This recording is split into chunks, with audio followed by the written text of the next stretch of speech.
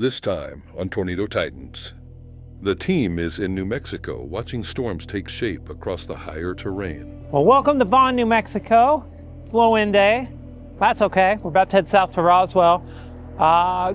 It's pretty cool, pretty chilly. Moisture's very marginal. It's gonna be a theme of the day.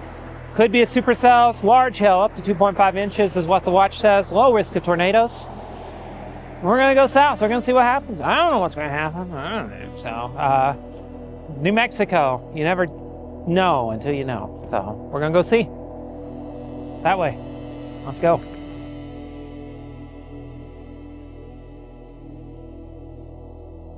Broad upslope flow across the high plains and tablelands of eastern New Mexico is sparking storm development off of the central mountain chain.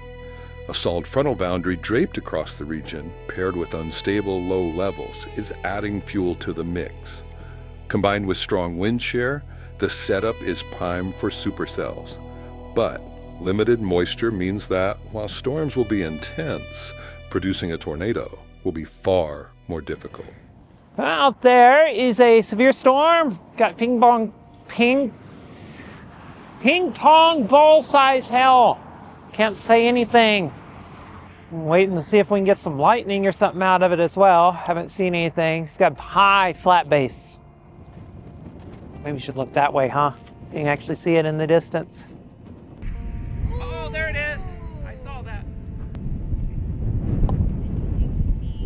Oh my gosh! Yeah.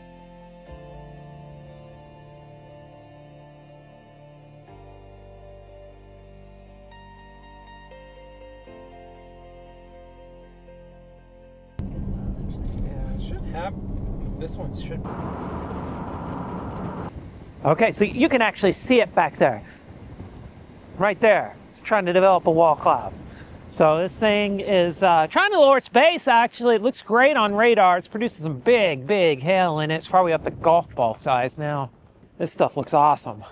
We'll see what this can do. It'd be the upset of the century if we get a big photogenic cone right out there. You're gonna see me run so fast it's not funny.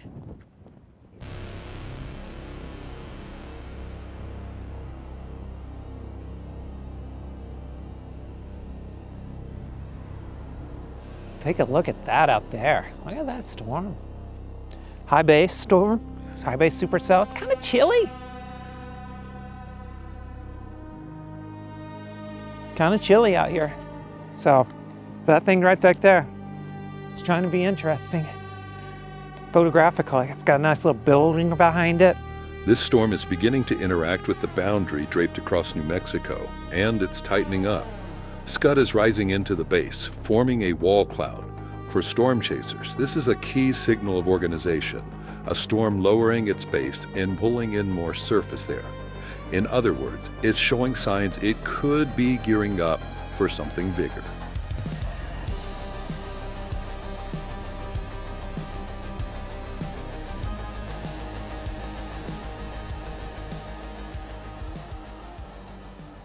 Yeah, so basically the storm has really developed a wall cloud on it in the last 10 minutes or so.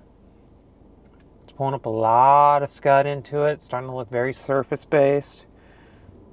Radar shows a good low-level meso on it, so it's trying to get interesting in a hurry. I did not expect that. We're about to find out. Let's see, it's rotating good, but it's still very disorganized. I don't know. It's doing it over there now, too. Rotation has been moderate at times, but this wall cloud isn't quite getting over the hump. There's no strong surge from the rear flank downdraft, which usually helps tighten things up. For now, this looks more like a brief uptick, one that may fade as quickly as it formed. Dropping a ton of hailstones on the landscape out there. That black core on radar says it. It's probably pretty stout.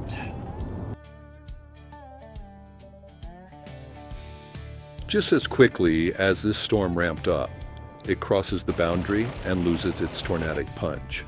The cell has become elevated, now rooted above the surface layer. With cold, stable air north of the front, the tornado threat drops to near zero. This chase is done. Well, it is cold, raw, low 50s. We're done though.